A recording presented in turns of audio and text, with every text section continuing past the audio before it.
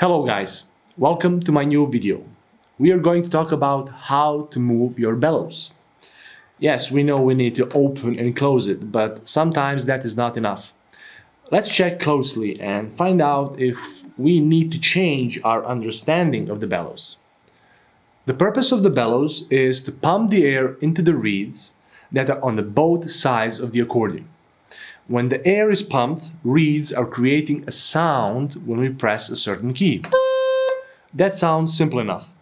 Pull, play, push, play.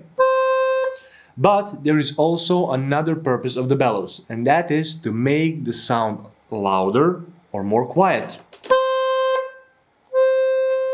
Well, that is another dimension that we need to think about while we play something.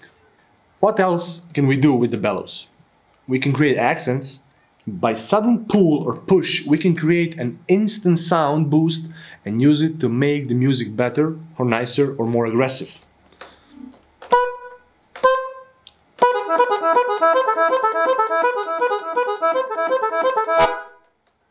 We can round the sound of notes, make them smooth on the treble side as well as on the bass side.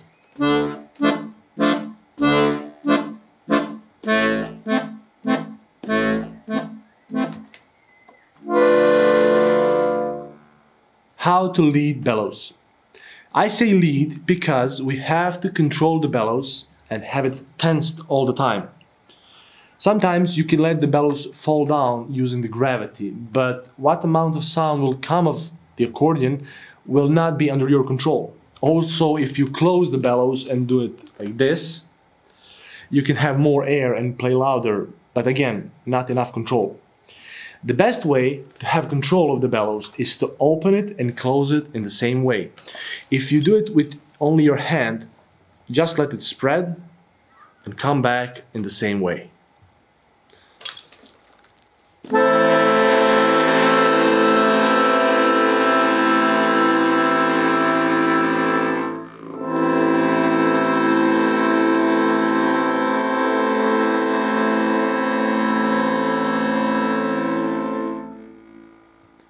Do not allow your bellows to break when you start to pull back wide open bellows.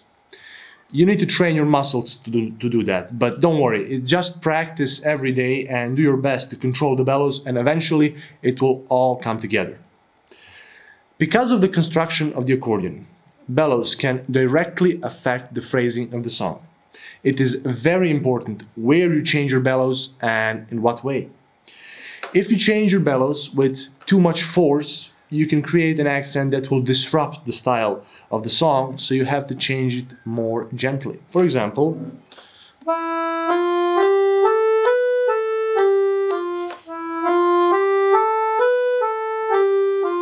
or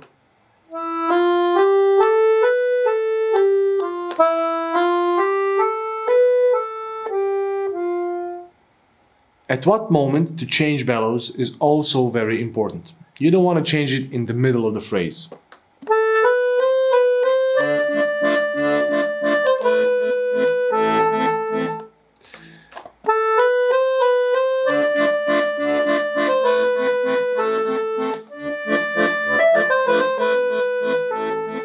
If it's possible, change it in between the phrases.